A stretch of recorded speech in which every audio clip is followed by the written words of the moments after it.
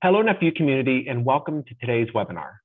My name is Dr. Josh Garibaldi, and I am joined by my colleague, Dr. Hannah Lambert. We are both clinical and scientific liaisons here at Otsuka. We will be moderating today's program entitled Current Understanding of IgA Nephropathy. Joining us for this discussion is Dr. Ankur Shah.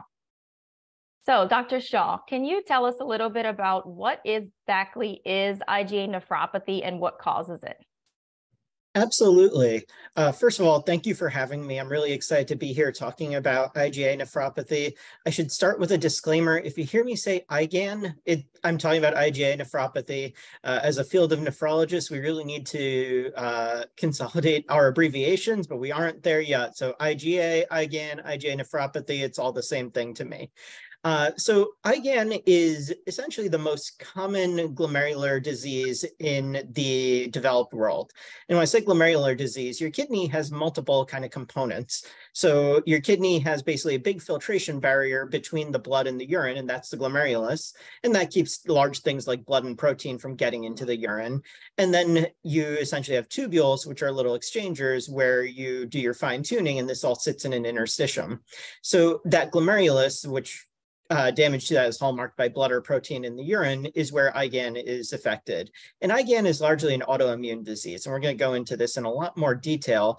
But essentially what happens is you have abnormal production of IgA, which is one of the main antibody types. That abnormal production of IgA results in immune complex formation and immune complex deposition in those renal glomeruli. And then with the deposition, you get complement activation, you get basically inflammation, fibrosis, scar, and injury to your kidney. The way this happens is multifactorial, and we'll go into it in a little bit more detail, but the big picture is this is one of the most common autoimmune diseases to affect your kidneys.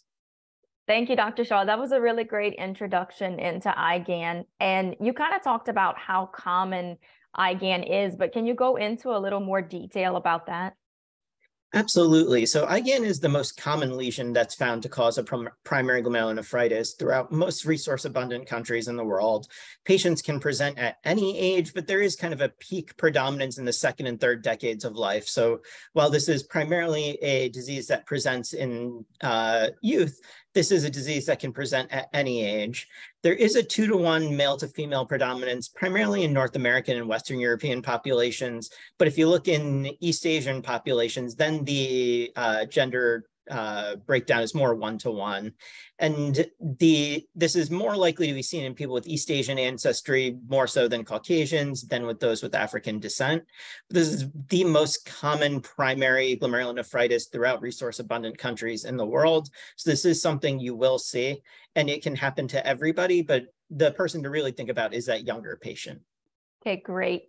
Here the slide says that 20 to 40% of affected individuals progress to kidney failure. Apparently, there's a higher percentage of patients that actually progress to kidney failure. Can you elaborate a little bit on this? Definitely. So I think that the literature on the epidemiology of progression to kidney failure is debated because the rate of progression will vary broadly with the era of study. If you're studying this in the 1960s and 1970s, you will see a higher rate of progression because therapies were not where they are today. Also, the definition of IgAN, whether it is suspected or confirmed, if you limit your epidemiology to biopsy-confirmed cases, you'll see an increased progression to kidney failure. And this might be biased a little bit by the fact that these are people who were biopsied for a reason. You're biopsying patients because they're at higher risk of progression or they've already shown progression. And then also the underlying risk factors of a population.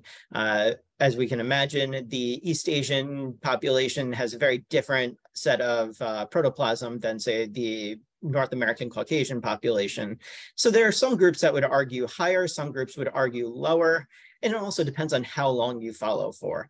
The longer you follow for, the more likely you will find more individuals who will progress to kidney failure.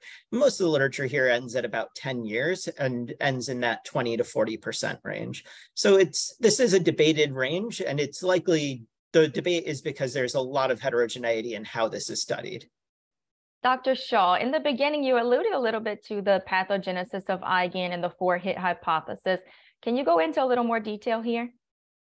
Absolutely. So I would say the etiology of primary IgAN is still being elucidated, But we do have this 4-hit hypothesis. So largely you have environmental factors that can include things like dietary antigens or mucosal infections that can drive the generation of these pathogenic IgA immune complexes that are due to a dysregulated mucosal immune system. So normally your body produces IgA in the mucosal surfaces as part of your natural immune response. There's a part of your GI tract called Peyer's patches, which you could kind of think of as the lymph nodes of your GI tract that are supposed to produce essentially normal IgA. And what happens in IgAN is that you get aberrant IgA, which has a bunch of different names, but essentially it's a galactose deficient IgA that's produced in those Peyer's patches. And then your body develops autoantibodies against that abnormal IgA. So your body's used to seeing its normal IgA, but when your body sees this galactose deficient IgA, it recognizes that this is an abnormal protein and it attacks itself. So this is kind of that autoimmune element.